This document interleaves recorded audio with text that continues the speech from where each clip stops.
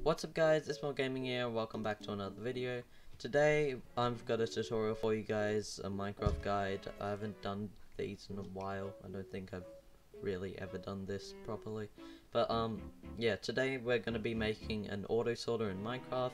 I know this works on Java Edition and Bedrock, and it should work in all versions of Minecraft. But before we get into it, make sure to hit the subscribe button and leave a like, because we're getting really close to 100 subscribers and it's going to mean a lot. But yeah, without further ado, let's get into it. Okay guys, so here's an auto sorter that I have already built, and I'm just going to give you guys a quick overview of basically what does what in it before we build it step by step. But yeah, basically here's the redstone, which will lock the hoppers here, so certain items will only go through in certain places.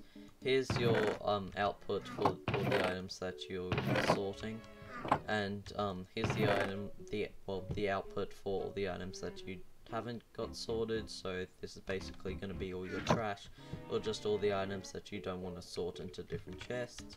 And here's your input. This represents input. It can be just simply water flow going into this hopper or anything, but we've got a chest here for input.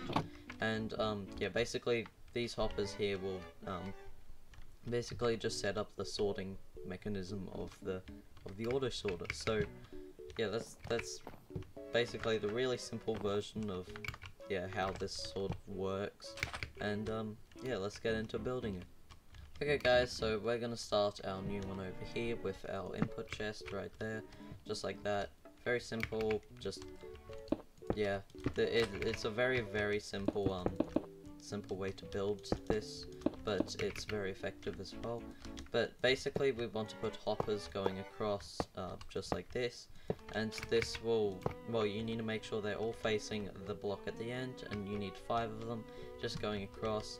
And at the end, where these 2 blocks of sandstone are, just simply put another double chest for your scrap output. And there's basically the top layer of hoppers and chests complete. And yeah, it's very simple. You don't need to change anything to these hoppers. You don't need to put anything in them. But yeah, that's basically as simple as that. Just currently, if you put items in here, you'll find that the item will end up back in here, as you can see. But yeah, we'll go on to the next layer of hoppers, and this is another very simple thing. Basically, just make a 2x6 wall right here, just like that, and you can just place 6 hoppers just like this, right on top of each other. Now, this can be extended, doesn't have to be 3, it can be like, I've done one up to 10, but yeah, it doesn't have to be 3, I'm just doing this for representation. But yeah, you can continue this all the way over, but this is just how it's going to look for this tutorial. But yeah, once you've done that, what you want to do at the very lower end of these hoppers is just place double chests along here. You don't need double chests, and you can even continue this down a little with simply a hopper mechanism like this, for even more storage. Or if you want less storage, you don't need the double chest at all, but just simply an area for well, for you to have the output of the auto sorter. And now we'll move on to the redstone part, which is slightly more complicated, but still very simple and very easy to construct. So basically what we want to do is make 2 layers of the end here, and we'll actually make it 3. So 3x3, a 3x3 square of the bottom layer of hoppers. Then right here on that layer, you want to place another amount of sandstone, or well, not sandstone, just whatever you're using. And then we can make this little diamond shape under here, and it sort of looks like a gun.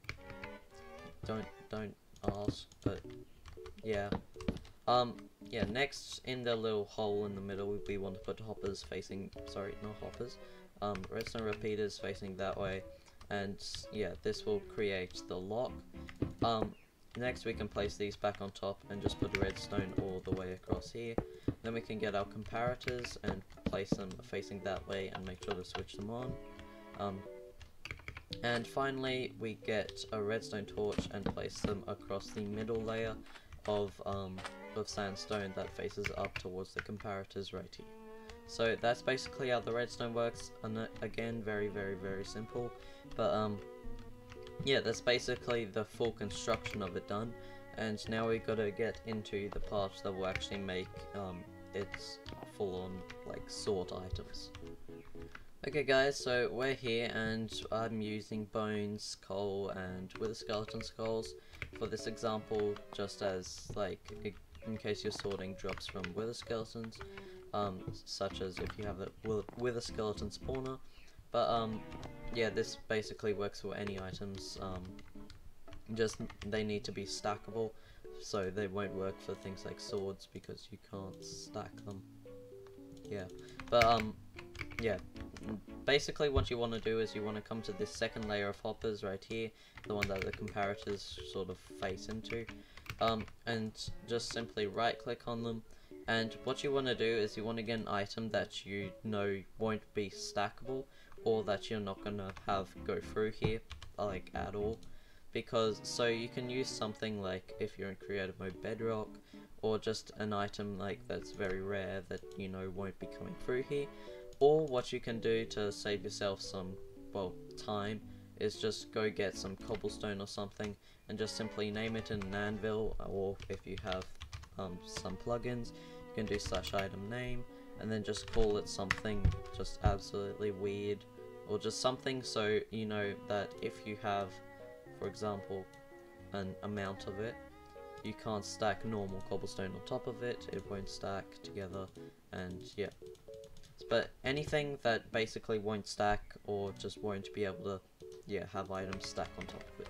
So basically what you want to do is come into this hopper right here and place 4 of that non-stackable item just across there, so you've only got 1 spot left right here, and this will mean that only this area of the hopper is available, and this will create a lock so only certain items can come through onto this area of the hopper.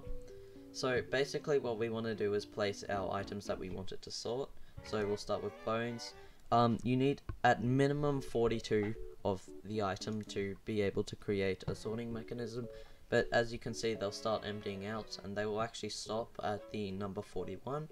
I'm not quite sure why it's 41, but it is, and the reason why it's 42 is because you also have one right here, and the rest of your items should come out here if you were using more than 42 items. And basically just continue that exact same method across. So yeah, just with coal.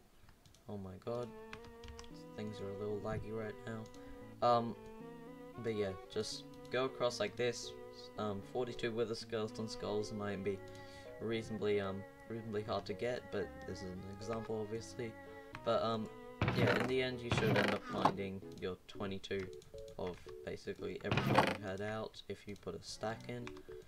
And yeah, there you go, now it's set up. So if we for example get, let's just use this and this, and I'll just make it into smaller amounts so it sorts through much faster.